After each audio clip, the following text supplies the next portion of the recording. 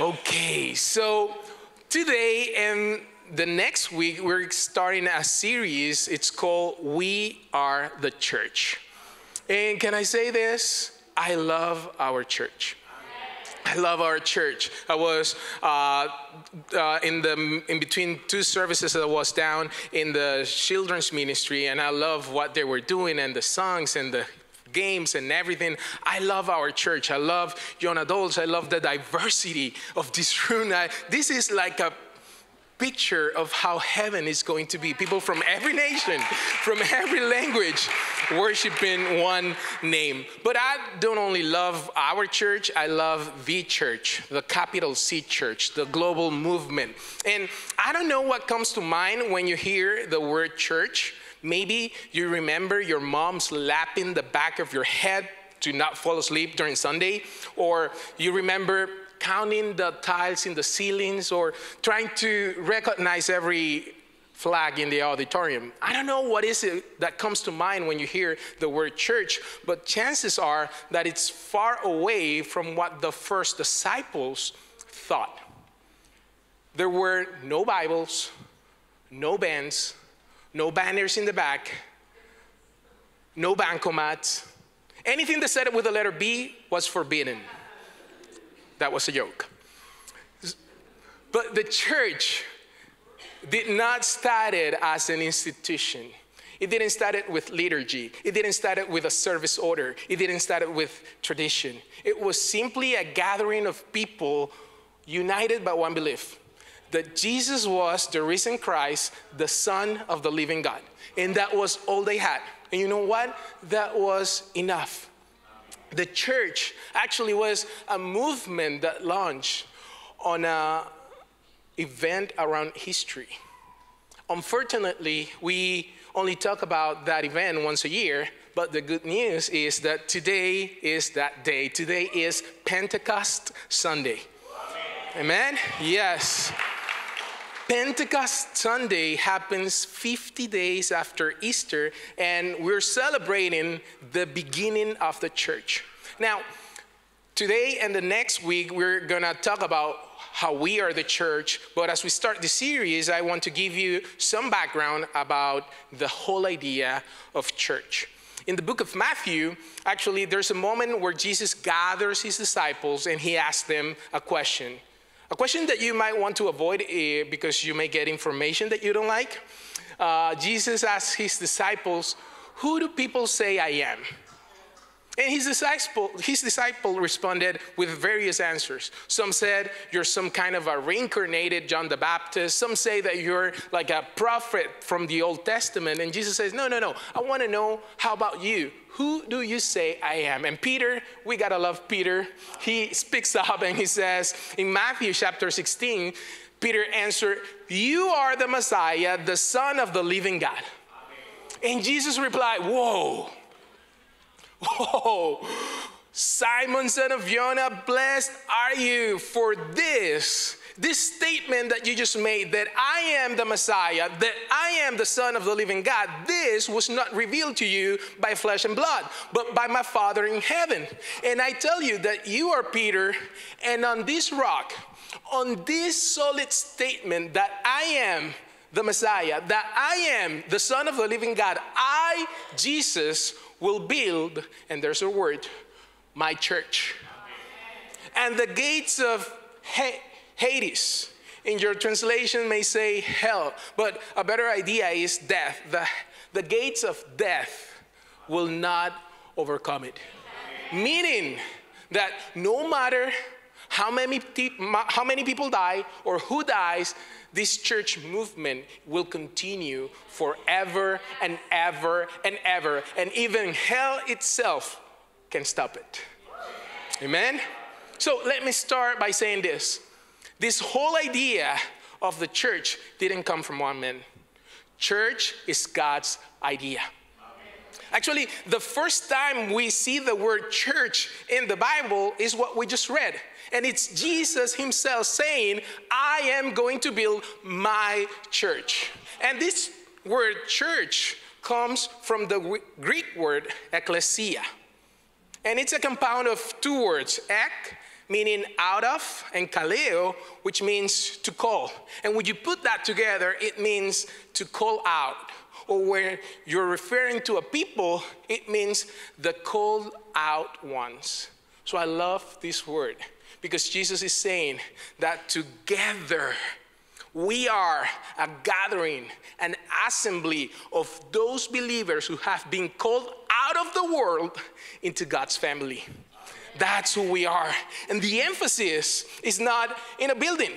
It's not in a place. Jesus said, I will build my ecclesia, not referring to a building, but to a gathering, to a congregation, to an assembly, to a movement. I love that. The church is a movement of people united by one simple message, that Jesus is the Messiah, the Son of the living God. It's about people like you and me that have put our hope and faith in Jesus.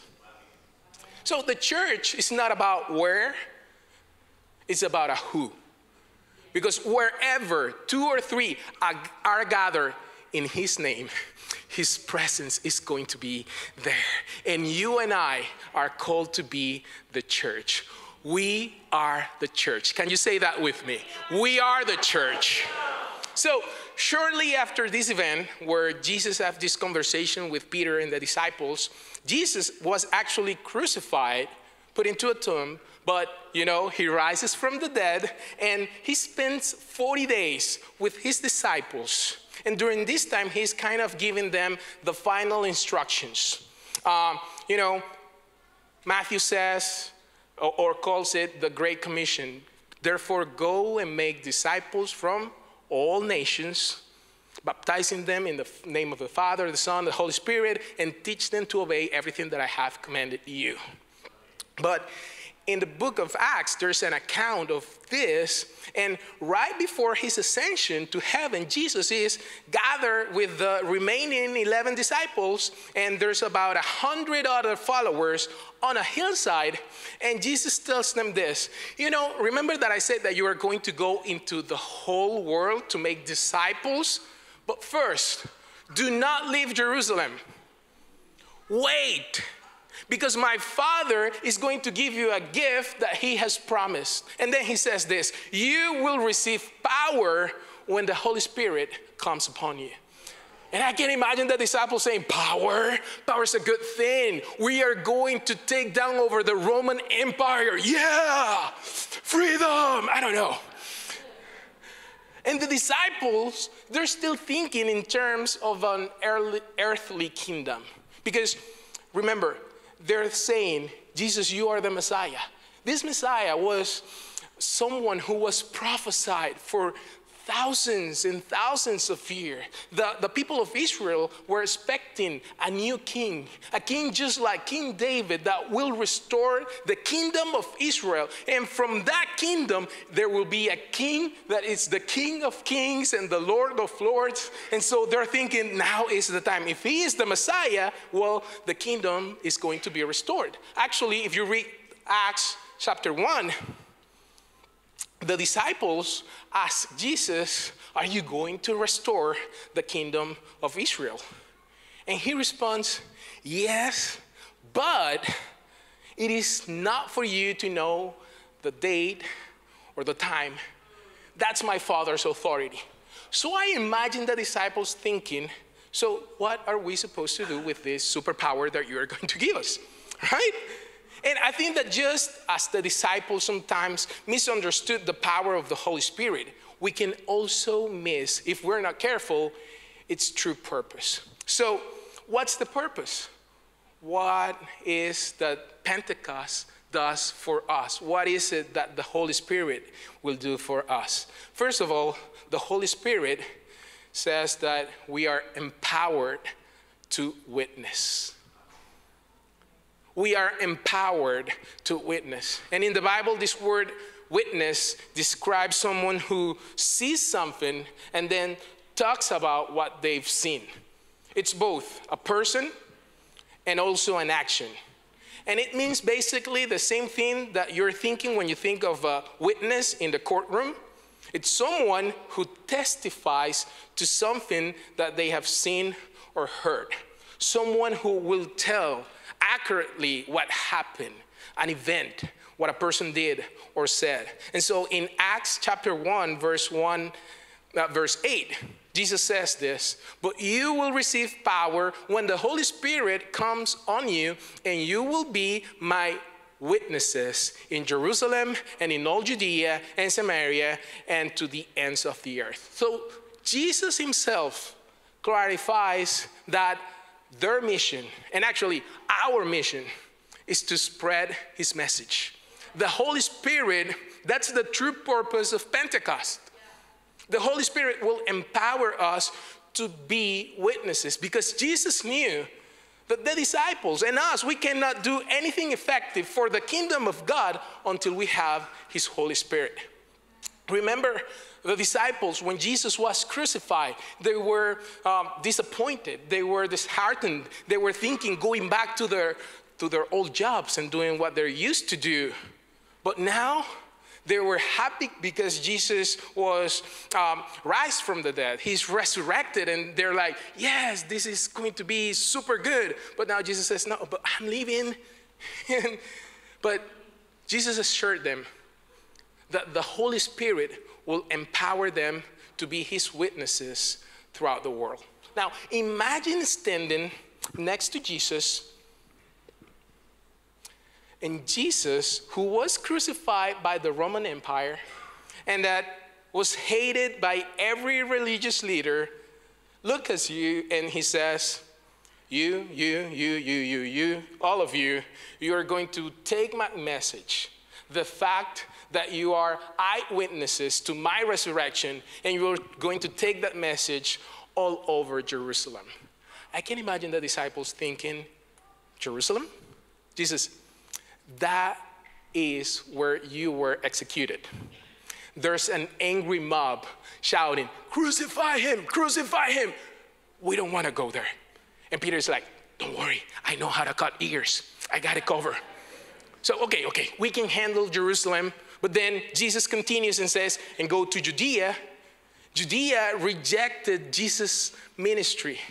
And Samaria, they didn't even like to go there, because the Samaritans, they were like impure, half-breed. They're not completely Jewish. And then he says this, and to the ends of the earth. And at this point, they must look to each other and said, to the ends of the what? Who is going to listen? How are we going to speak their language? How are we going to get there? Walking? Do you know how big the world is? But yet, God wanted witnesses sent to all of these places. You know why? Because, church, there's a world full of people who need to hear and see the message and the hope of the gospel of Jesus. Some of those people are right next to us. Some others are far away and are hard to reach. But the Holy Spirit will empower us to do this work. And when we receive the Holy Spirit, we will effectively share the gospel through our words and our actions. So, to be witnesses, we need to be filled with the Holy Spirit. And we often misunderstand the power of the Holy Spirit. We think that it's meant to fulfill our plans and our desires, but Jesus made it so clear that the Holy Spirit is not me-centered, is Jesus-centered, is God-centered, is gospel-centered, is meant to reach those who are hurting without Jesus. Because this message and this movement was meant to touch every person in every part of the world. And that is exactly what happened. Think about it. I think this is one of the most significant prophecies in the whole Bible, because you and I are in some way a fulfillment of it. We are here in the ends of the earth listening about the good news of Jesus. Amen? And then Jesus ascended, and this group of 120 people returned to Jerusalem. And they met together in an upper room, and they waited and they prayed. And they waited and they prayed. And they waited and prayed a little more. And 2 weeks later, during the Jewish celebration of Pentecost, something amazing happened. Let's read it together. It says in Acts chapter 2, verses 1 to 3. When the day of Pentecost came, they were all together in one place. And suddenly, a sound like the blowing of a violent wind came from heaven and filled the whole house where they were sitting. They saw what seemed to be tongues of fire that separated and came to rest on each of them. So, at first glance, or even if you're new to church, this story of Pentecost in Acts chapter 2 may seem strange. Fire, tongues of fire over people, winds blowing. And it might seem strange, but if you connect this event to recurrent patterns and themes in the Old Testament, what you're going to see is that we are God's temple. Because this isn't the first time that wind and fire appears in the Bible. And when you make the connection, you're going to see that we are God's temple. In the Bible, windstorms and fire are always connected with two things, God's presence and God's temple. In Exodus chapter 3, God revealed himself to Moses. Where? In a burning bush. And Moses he's seeing that though the bush is on fire, it's not burning up.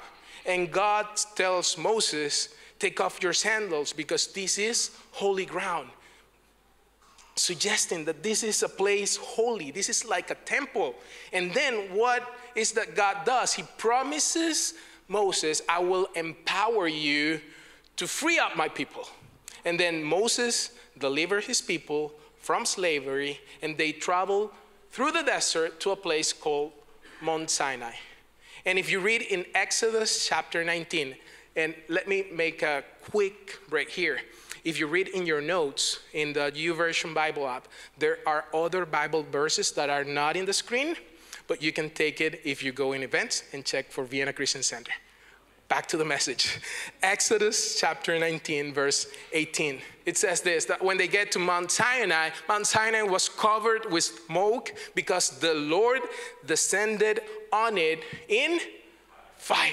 Again, this fire represents God's presence. This mountain will become God's dwelling place. It's a symbolic temple. And then there, God gives the 10 commandments to the people that are going to free up the people. And then when they build the tabernacle fires up with a cloud by day, and the cloud was filled with fire by night. Again, the presence of God. And then they build an actual temple. And when they finish building the temple, the same fire shows up and says, this is my presence, this is my temple, I am now living among my people. And all of these stories, Moses and the burning bush, Mount Sinai, the tabernacle, the temple, all of them had fire resting upon a place. But when we read chapter 2 of Acts, this fire, where is it resting? Let's read it together again. Chapter 2, verse 3 says, they saw what seemed to be tongues of fire that separated and came to rest on each of them. It was this fire, and the fire separated into small fires that seemed like tongues of fire. We are the church. And it's a temple made out of each one of you. The new temple is made of people. People, it's going to meet with God, not in a geographic place, not in a building, but in connection. When we, the believers of Jesus, are together, when we trust and follow Jesus, God now dwells in the midst of his community. His ecclesia, the gathering of the people called out to live by God. We are a living temple made out of people from every nation who believe that Jesus is the Messiah, the Son of the living God.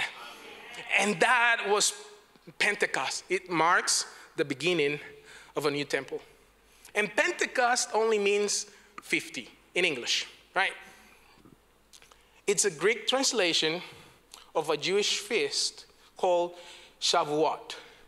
And that feast celebrated the day that Moses met in Mount Sinai 50 days after the first Passover. And so Pentecost, 50 days after Easter, this is how I like to call it. We celebrate the day that God changed his address. God changed his location. He no longer lives in the top of a mountain. He doesn't longer live in the Holy of Holies. He now lives inside of every one of his followers. He moved from a temple to living inside of us. I know that many people are asking, where is God? Well, when the Holy Spirit descended, God stopped indwelling in a temple and he started living inside of every one of us believers. I love how theologian N.T. Wright put it in his book, Simply Christian. He says this: those in whom the Spirit comes to live are God's new temple. They are individually and corporately places where heaven and earth meet. Did you catch that? Did you see the beauty of it? You are the place where heaven and earth meet. You are now the place where God lives. And what does that mean, Carlos? That means that today and every day, everyone around you has this chance to experience God, because you are the place where heavens and earth meet. People will know where God is by the words that you choose to use, by the actions that you take, by the hope that you choose to live by. The Apostle Paul says it like this in 1 Corinthians chapter 3. Don't you realize that all of you together are the temple of God, and that the Spirit of God lives in you? All of you together. But that kind of gave us a sense of us here and all of those outside, like we are the people. No, actually what Pentecost shows us is that everyone is invited. Number 3, if you're taking notes, everyone is invited. Pentecost was a festival where Jews from all over the world, they came and gathered in Jerusalem. So the city was filled with people from over a dozen regions, different languages. And while these 120 believers were in the upper room praying and waiting, praying for the promise, waiting to receive the gift, there was a party, there was a feast going on in the streets. And then the Holy Spirit showed up in a powerful way. And let's read what it says. Verse 4 of Acts chapter 2. It says that all of them were filled with the Holy Spirit and began to speak in other tongues as the Spirit enabled them. Now there were staying in Jerusalem God-fearing Jews from every nation under heaven. And utterly amazed, they asked, "Are not these who are speaking Galileans? Then how is it that each of us hears them in our native language?" Suddenly, the Holy Spirit came, and all of them could speak the language of all the people. I love what Luke says. It says that Jews from every nation under heaven. Every nation under heaven was gathered in Jerusalem at the time of Pentecost feast. And the crowd, they were shocked, asking, "Aren't these people Galileans?" Meaning, aren't these just fishermen, uneducated people from Venezuela maybe? is it that they can speak my language? You're a Galilean. You're not supposed to. And think about it. Getting the good news of Jesus to the whole world with fishermen alone will be tricky and difficult. Unless, what if the whole world came to them and they could speak their languages? What if the whole world came to them and they could talk to people from all over the world in their own languages? You know what? That's the heart, the beauty, and the genius of this church. Que no importa si hablas español, or if you speak English, oder spreche Deutsch. And that's all the Deutsch that I have. Mit Karte bitte.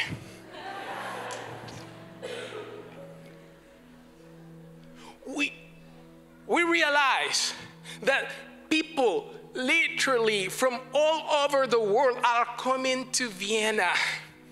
And we want to be able to tell them in their own language, Jesus is the Messiah. He is the Son of God. It is messy. It is difficult. This church is not understood by everybody. But is for everyone. And when we surrender our diversity, the supernatural happens. So what does this mean? It means that this message was not just for one group. It was multinational, multi-ethnic, multicultural, multi-generational. The whole world had come to them. And in that moment, God's family was extended to everyone. Jewish, non-Jewish, all of them in Pentecost. And Peter, filled with the Holy Spirit, he preaches the first sermon of the church. He stood up. He tried to explain, hey, what you're seeing, it's actually a fulfillment of a prophecy in the Old Testament. The young and the youth, they will have visions and they will have dreams. And he's trying to explain all of this. And he's trying to explain this is God's plan. And then he says, people of Israel, verse 32, God has raised this Jesus to life, and we are all witnesses of it. Remember, this happened a few weeks ago.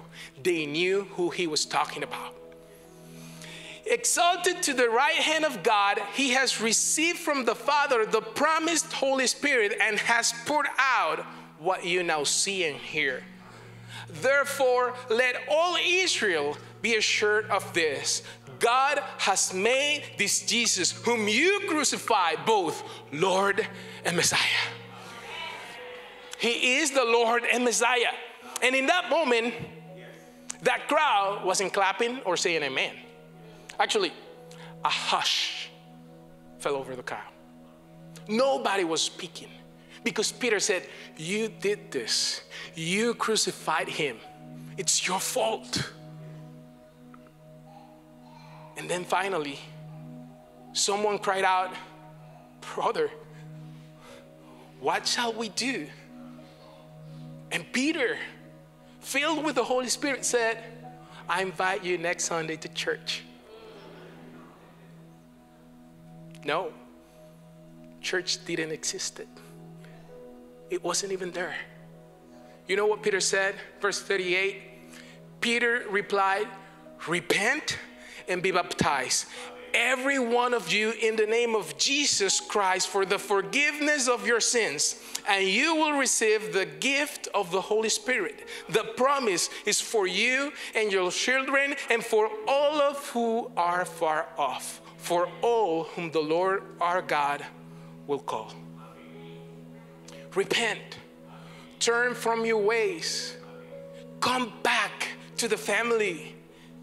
Do you know who the all who are far off is? It's you. It's me. It's our children. It's our grandchildren's. It's our parents, our grandparents. This was Peter's way of saying, this isn't just a thing that happened in Jerusalem. This isn't just a movement for a generation. This isn't just for us. This movement that has begun here and today, this message, this momentum, this supernatural power that you can sense in the atmosphere. This whole thing is not only for us, it's for your children and the children of your children and for every generation. And the gates of hell will not stop it.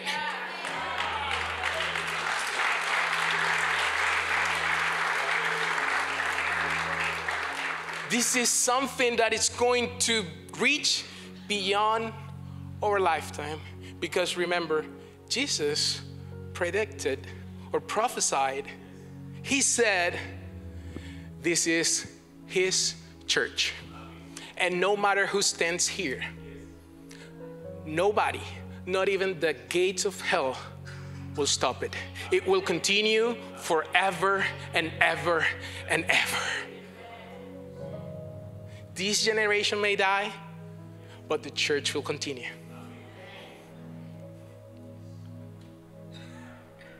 This is an event that's going to touch people who are far off, people who haven't even been born yet, in places that don't know anything about the story, are going to be reached with the gospel of Jesus. And then, amen. The book of Acts tells us that this early church turned the world upside down. And you're going to listen about it next week.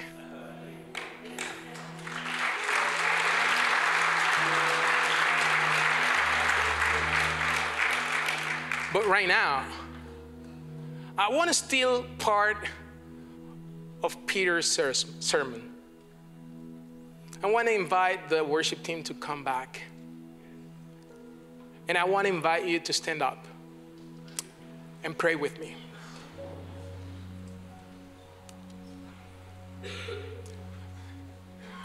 The Bible says that all of us are sinners. And it also says that Jesus died on the cross for our sins. So I can almost hear Peter saying to me, Carlos, you did it. You crucified him. It was your sins. And what can I do? Peter will respond, repent. Repent, every one of you, in the name of Jesus. Because when you do, he will forgive your sins. And when you do, you will receive the gift of the Holy Spirit. And listen to this. This promise is not only for you, but it's for you and your children and all who are far off. And maybe that's you today. You recognize that you are far off. Repent. Come back. He will forgive you. And you will receive the Holy Spirit. He is the same yesterday and today. And the same that happened in Pentecost is true today. God's presence is going to come and live inside of you. His power will come alive and will move inside those who live in obedience to what His word says. So right there where you are, I want you to close your eyes, bow your head, and the whole church, let's pray this prayer together. Repeat after me and say, Heavenly Father, thank you for your love. I receive it. Jesus, you are the Messiah, the Son of the living God. Forgive my sins. Save me. Make me brand new. Fill me with your Spirit so that I could know your love and show your love. Thank you for your new life. I give you all mine. In Jesus' name I pray. Amen. If you did this prayer for the first time, welcome to the family. Welcome to the movement. Welcome to the ecclesia. You are the church now.